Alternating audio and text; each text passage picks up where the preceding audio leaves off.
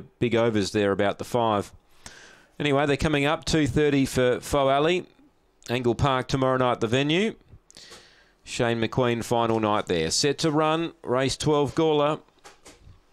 Ready for the last. Racing, speed box 2, Unibale, and there's pressure out deep from Nova Cascade, and burrowing through was Faux Alley to keep the pair of them off the rail. Rhinestone Ash Lobs in 4th, then Big Prediction, and a gap to Bella Blitz, but off the back it's Faux Alley leading, but getting off the rail, and Nova Cascade slipped through. Big Prediction's going to follow it through, but Nova Cascade breaks clear inside the 50, and Nova Cascade from Big Prediction.